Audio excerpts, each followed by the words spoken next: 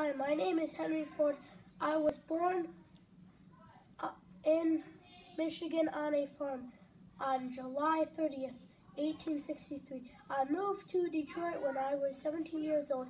I built a small gasoline engine. Can you believe I began a factory in 1903?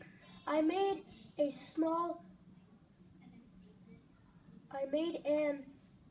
assembly line. Each worker added one part to each car. I am passionate about building cars. Something I say is, if you think you can do a thing or think you can't do a thing, you're right. I built cars. I married Clara Bryant. My cars changed the way people live.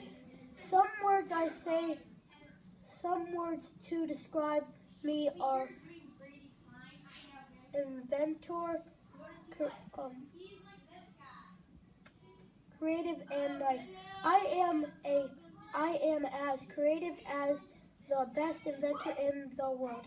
I died in April 7th, 1947. Thank you for learning about me. Bye.